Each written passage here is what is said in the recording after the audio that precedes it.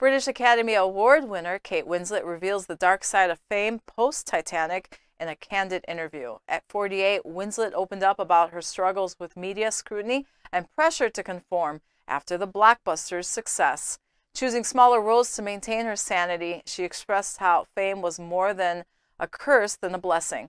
Despite the hardships, Winslet appreciates the joy Titanic brought to fans, but doesn't shy away from discussing the media's harsh treatment and personal attacks. This tale underscores the importance of mental health in the celebrity world and the right to personal growth over fame.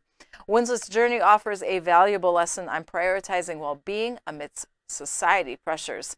Don't miss Gary's new ebook, The Silent Coup, link in the bio.